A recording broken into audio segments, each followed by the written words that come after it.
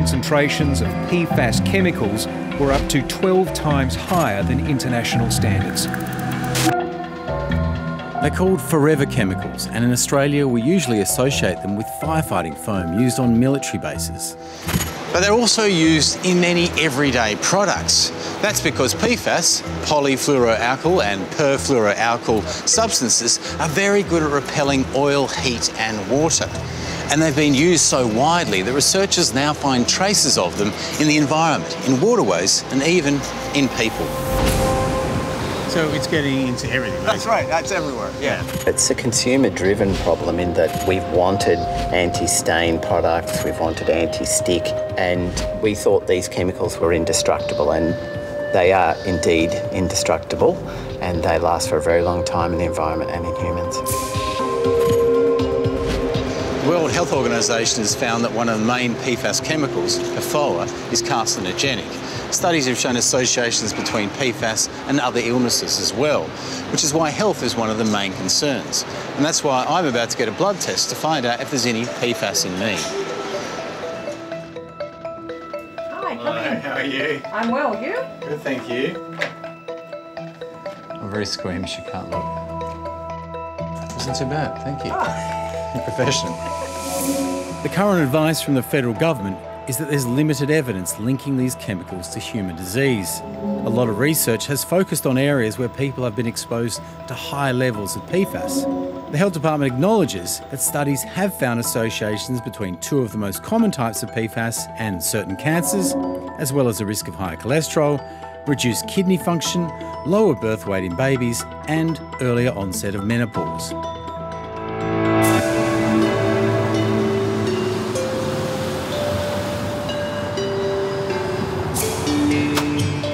As the risks from PFAS chemicals have become known, there's been pressure on companies to phase them out. As head of product innovation for US clothing maker Patagonia, Matt Dwyer says finding alternatives hasn't been easy.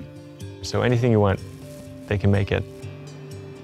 These chemistries have been deployed for decades to solve any number of problems, whether that's oil repellent coatings, whether that's waterproof and water repellent coatings like we use in apparel.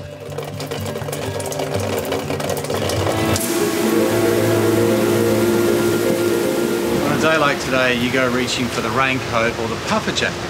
But the thing that makes waterproof clothing waterproof has generally been PFAS.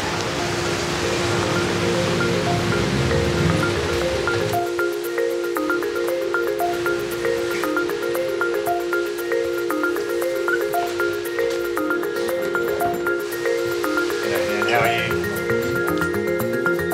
So I've got all these different things here. This is made with recycled fishing nets. Yep. It's like reading a book trying to buy a jacket. That's why we have these little books on each one of the garments. Patagonia says all its products will be PFAS-free by 2025. So here it says PFC-free laminate. That's basically the saying there's no PFAS? Yeah, so in a waterproof garment like this, historically that's where PFAS would have been used. Yep. There is no longer any part of this garment that uses those chemicals. But that's been a long journey, hasn't it? Like, you didn't find overnight the replacement for PFAS. It's taken a while. No, I think it's been about a 10-year journey for us. Matt Dwyer says removing PFAS means you lose some of the protective qualities that made these chemicals so attractive in the first place. The first sample we ever got in of a water repellent chemistry made without PFAS, you could pick it up and rip it in half like a sheet of paper. PFAS-free, super nice. What we're trying to do is match the quality and someday get to a point where we're back to the high performance that we saw 15, 20 years ago from these chemistries. The Australian government says it'll ban 3 of the most common types of PFAS from July next year. They say the ban will apply to any product that contains these chemicals. The apparel industry at large still have big problems to solve. Byproducts of those manufacturing processes that have been released into the natural environment now for decades and decades have some really problematic side effects. While I wait for my test results, I want to know how much PFAS is in the environment. There are literally thousands of these chemicals, many of them hard to detect. They're now turning up in unlikely places, inside polar bears and in ocean spray. And some of these chemicals break down extremely slowly. So what water are we analysing here? We're analysing the stormwater outflow here at the north end of Coogee. Would you expect stormwater to have PFAS in it? Yeah, it's often pretty common to have reasonable concentrations of PFAS. Yeah, it's indicative of human activity.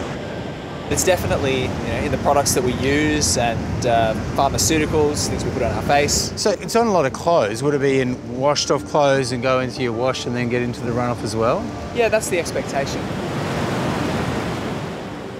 This team from the University of New South Wales is interested in the amount of PFAS and PFOA in stormwater. Both of them will be on Australia's list of banned PFAS chemicals.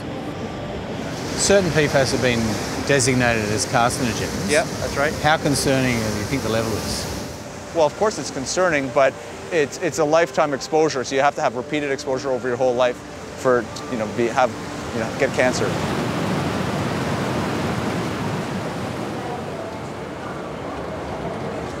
I got my results from my blood tests, and it looks like some of them have come back positive to PFAS chemicals. Now I've just got to talk to somebody who can explain to me what these results actually mean.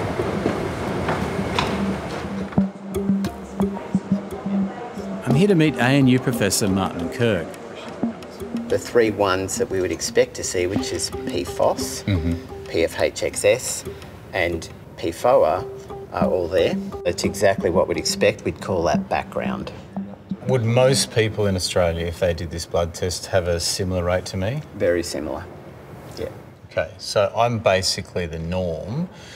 Where is this coming from? I wear waterproof jackets all winter. Am I getting it off that, or is it more likely that I'm getting it through what I eat or drink?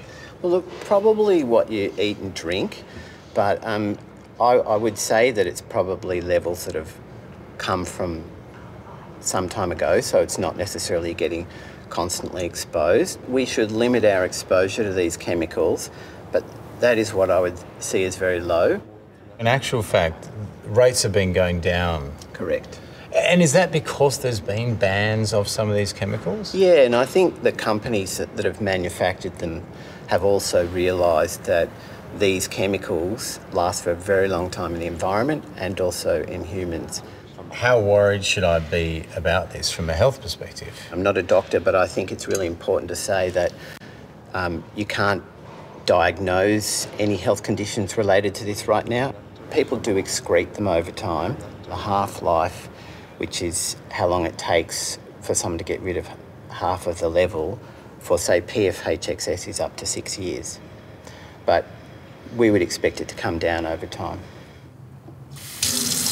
Professor Kirk says I'm more likely to ingest PFAS from what I eat or drink. I'm concerned about how much PFAS there is in our stormwater, but I'm more concerned about whether or not there's PFAS in our drinking water. In Australia, the standards for PFOA, which is the carcinogenic PFAS, are 560 parts per trillion. In America, 4 parts per trillion. Does this fit into the American standards? I want to test it and find out.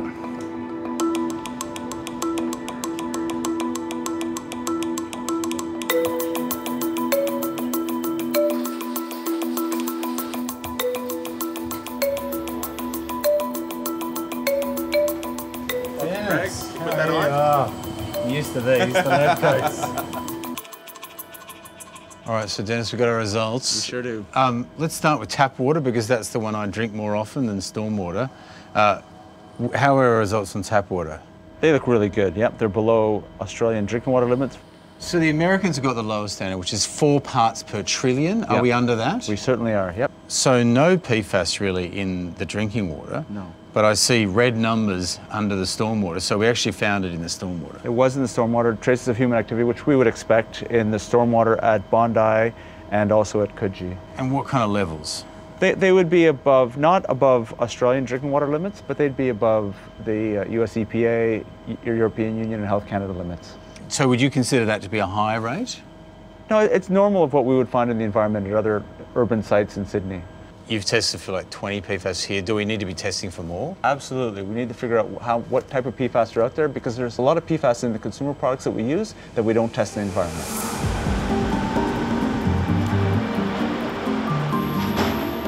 There's still a way to go before we'll know all the effects of these chemicals, particularly when there are so many types of PFAS that we're not testing for.